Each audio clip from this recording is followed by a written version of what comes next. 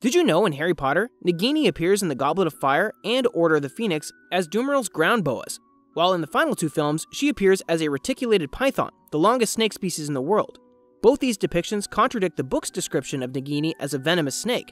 Nevertheless, she might have been a fictional species of venomous python within the film's continuity. The filmmaker's intention was to model Nagini after a Burmese python. For longer videos, click the link in the comments below.